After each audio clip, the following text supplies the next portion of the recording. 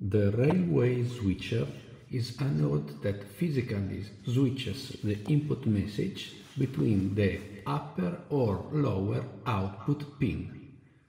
Let's see how it works. Let's take an knx-ultimate. This will be our input message. For example, the train that passes through the railway switcher.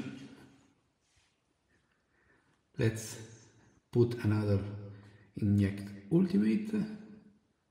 This is the switch, the railway switch that switch between upper and lower pin by sending true or false.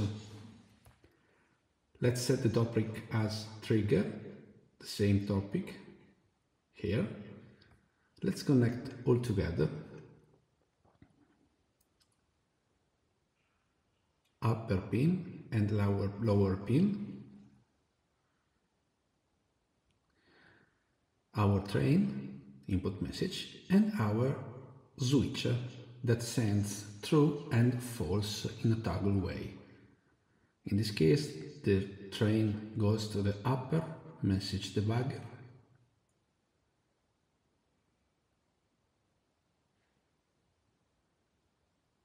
You see, upper debugger and lower debugger, lower pin.